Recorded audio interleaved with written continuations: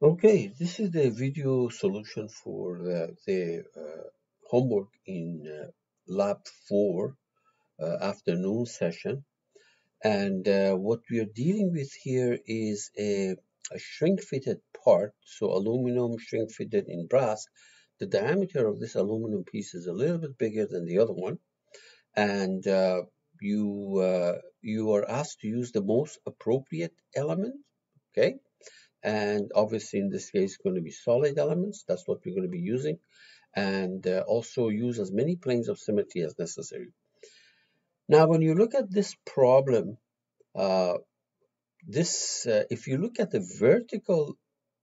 vertical cut here, a vertical cut along, for example, that top hole, and then you take a 45-degree sector, notice that that particular unit is repeated 8 times around the circle.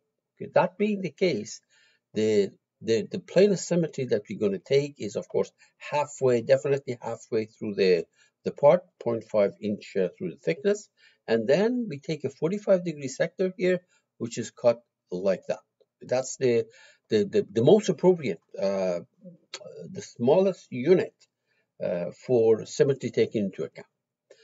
Okay, so let's go ahead and do that. I'm going to start doing the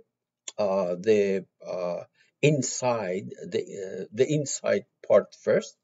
So now I just want to remind you that when you do shrink fit problems, you have two choices.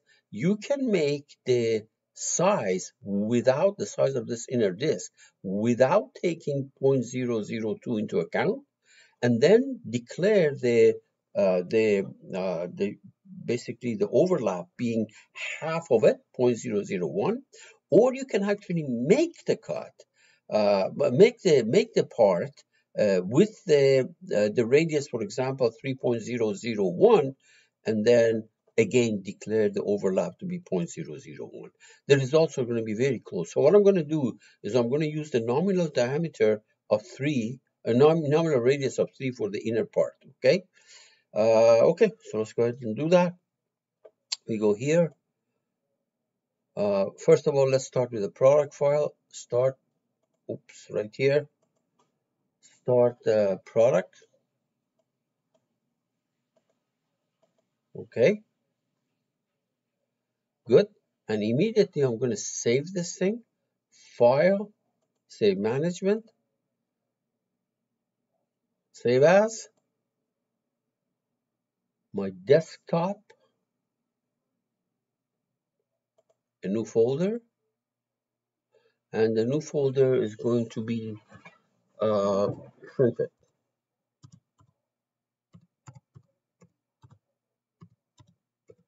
Lab 4. How about afternoon? Okay.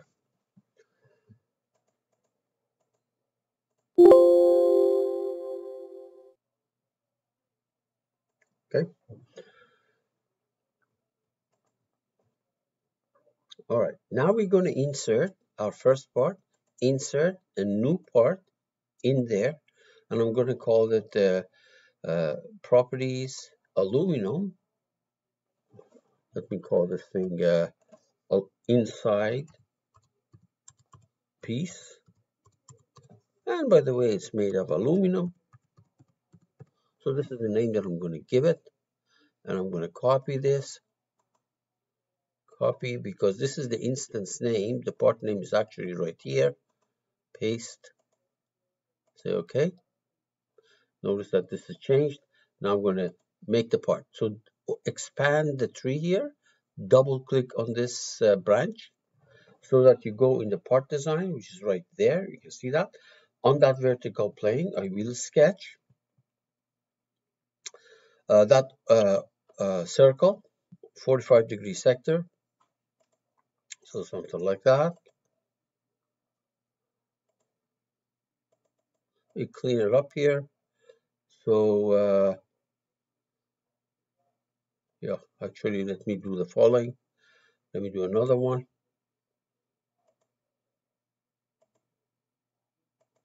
Okay, so clean it up from there to there. This top one, if I'm doing the top one, I want to take the circle into account, no problem. And then another one from here to here. And we're going to do a quick trim, first of all. So the quick trim, the eraser right there, gets rid of this, and that, and that, and that. Might as well do the circle here. Let me clean it up.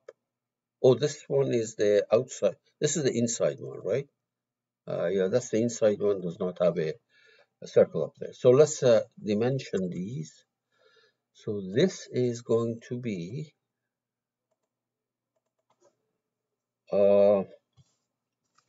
that radius is going to be 3. Remember, I do not use 3.001.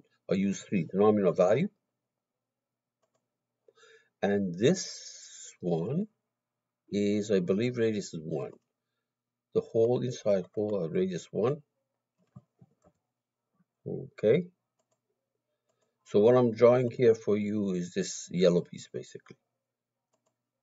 Okay. Oh, sorry, this radius should be 0.5. That's what it is. It's diameter 1. 0.5. Okay, that's what we got right there.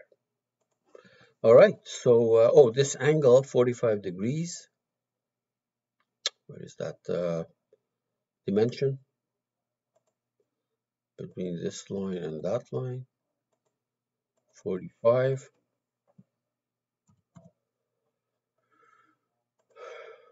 Exit. We're gonna pad it by 0.5, half the height of that disc, because we're assuming these are discs which are shrink fitted inside of each other. 0.5. Good. And we're going to apply material to this, which is aluminum. So let me see. Here's material, apply material. On this part, not on the product, on this part, aluminum, and we say OK. Good. All right. So if I go all the way to the top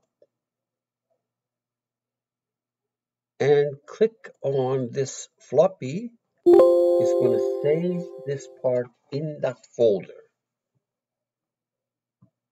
Good.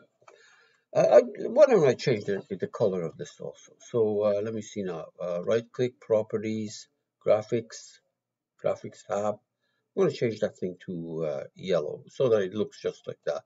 Actually, it looks like you can do it from here, so close that. Do it from there. Right-click, Properties. On the graphics, now you can change the color to green. Sorry, yellow. That's what I meant. Okay, good. Now we're going to insert a new part in there. Always say no. Try reading it once, at least you know what it says. I'm going to change the name of this. Right-click, Properties. Since I already copied that on the product, already copied the previous one, paste, except that I've fixed this outside piece, and it is steel. Steel. Say OK. Oops, I forgot to do this was the instance name, so let me try it again. Right-click, Properties, Properties. Yep. Now let me copy this. Right-click, Copy, and scroll down, and there is the actual part number or part name. Paste. Say OK. Good. Now to make it, I just double-click on that. Now there are different ways of doing this thing. Here's the way I'm going to do that. On that, for example, again, on the XY plane right here, please notice that there are many ways of doing this thing. I'm going to do this. Okay, very good. And I'm going to project this arc. Yep, project that. And yeah, that's good. Exit, not exit. So this is projected. If I hide this thing, you can see what happened. There we are, and do the rest of it. Now, the diameter, the radius of that outside gray piece is 5. So let me go and why don't I do this? I draw a line from here. And we're going to clean this up, not to worry. Okay, I think that's coincident. You can see that. I am pretty sure these are coincidence. If not, we're going to fix it. Okay. Uh, for example, you can check it. This control that. Are they coincident? Yeah, they're already coincident. You can see this. All right, good. And the circle, an arc basically. Okay, the center is here. It starts there, goes there. All right. And this radius is 5. Radius is 5. Okay. And I'm doing the gray piece here. Okay, so let's complete this line from there to there. Okay. Let's do a bit of a cleanup here. I use the quick trim to get rid of this. Okay. And now I have to, notice that because I projected, I don't have to make this angle 45 degrees because it's already 45, but that's up to you. Now this one, there's a circle here. For example, there's a circle like that, half a circle, a quarter circle, something like this. And we're going to clean it up.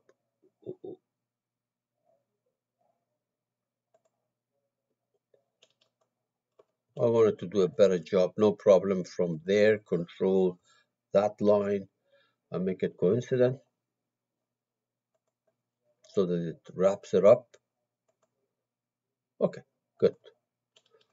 Now the radius of this guy is 0.25. Okay, so let's put a radius here.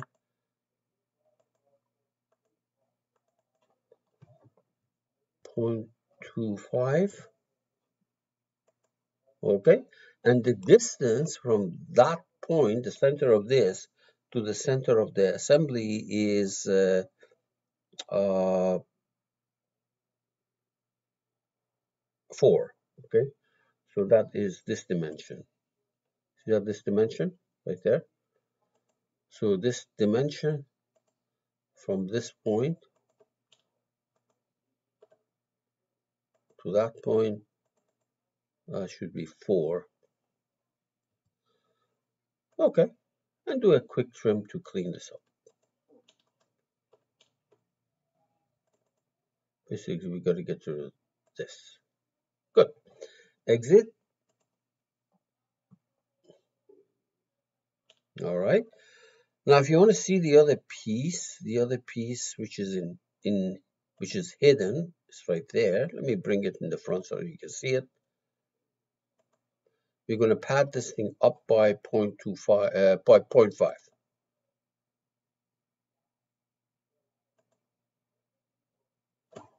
Now, once again, I want to remind you that I could have drawn this yellow piece with that distance being 3.001 instead of 3, but I used the nominal one. The results are going to be very close to each other. Okay, good. Let's apply the material to this thing. Apply properties on that piece. That's steel. We say okay. Yep, that's pretty much it. And we go all the way to the top, and we save this. Floppy, click on the floppy, it's going to save this new part. We haven't made any changes to the other one, so it's going to do it anyway. So now we're done. So we're going to go to generative structure analysis or analysis and simulation. generative structure analysis. We don't want to do any fancy stuff. If you, for example, you know how to refine the mesh in area that you may want. Let me see actually what the problem's asking. Yeah, it doesn't say anything about defining around the hole, but if it did, you could. This is, by the way, the break, because this was from a previous test. This is how the points were broken down, and read this thing carefully. It says if it doesn't run, it's automatically discounted by whatever. Now, you want to look at the mesh, right click, mesh visualization.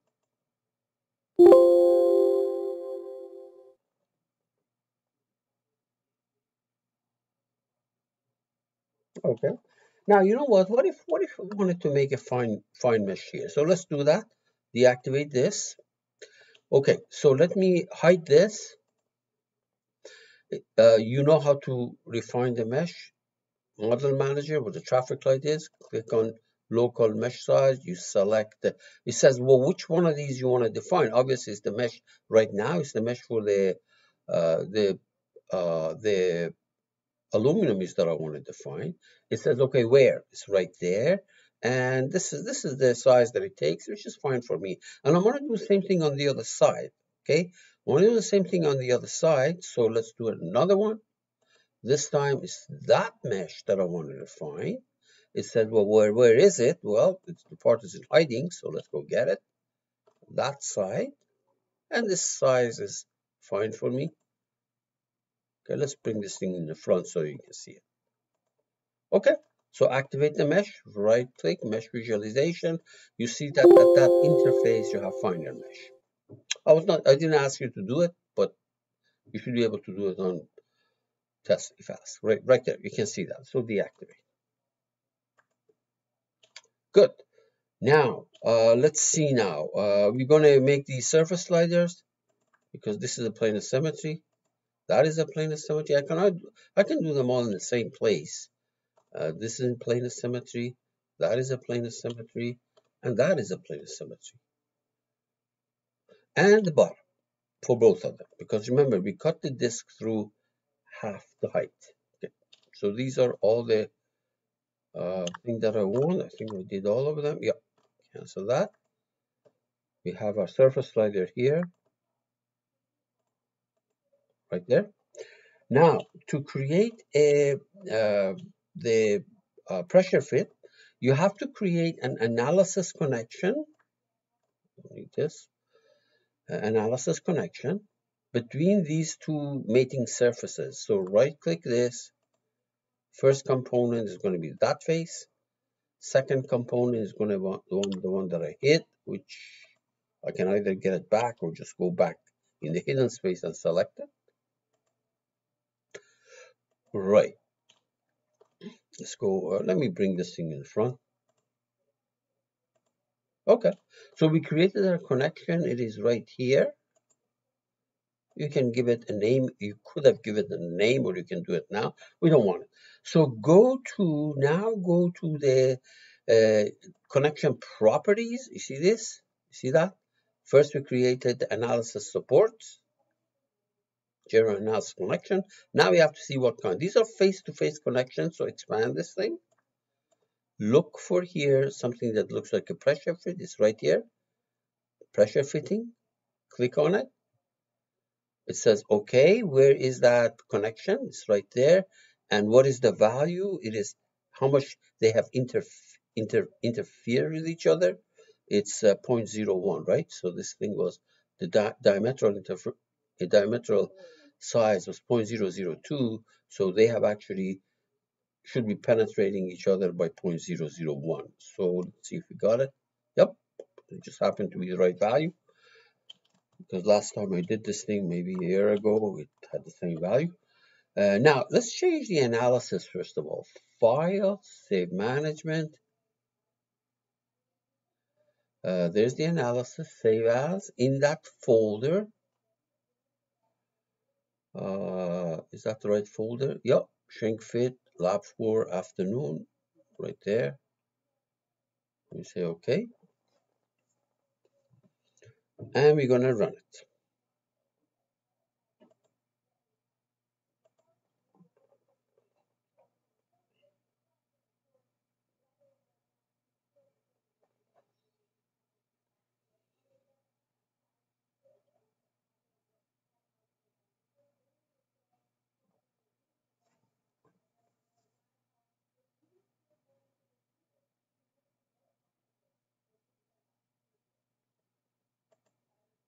Okay.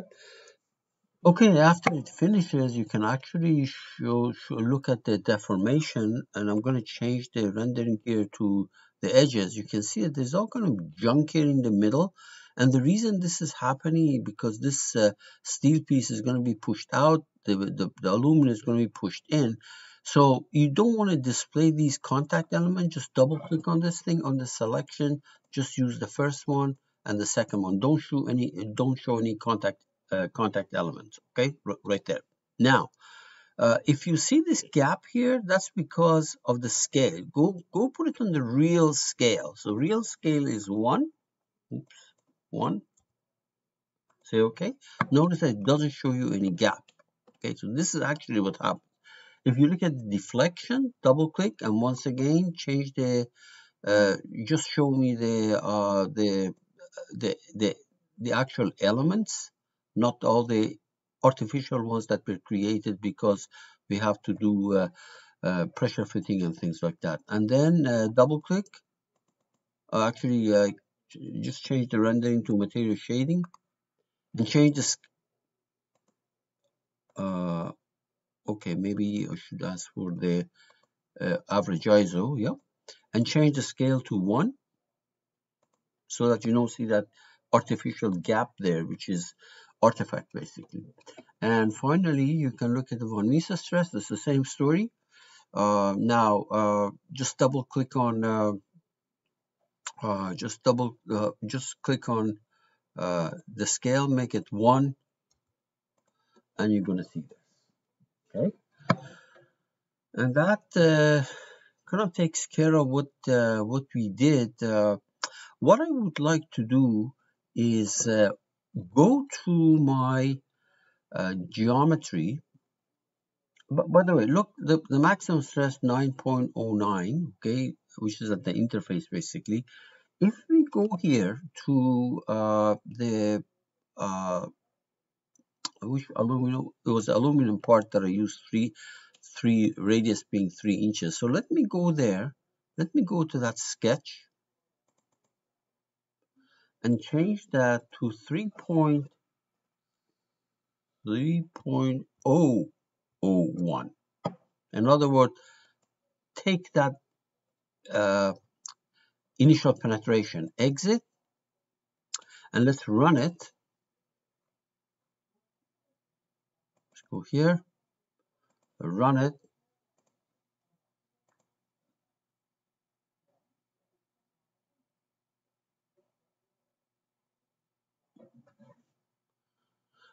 And now look at the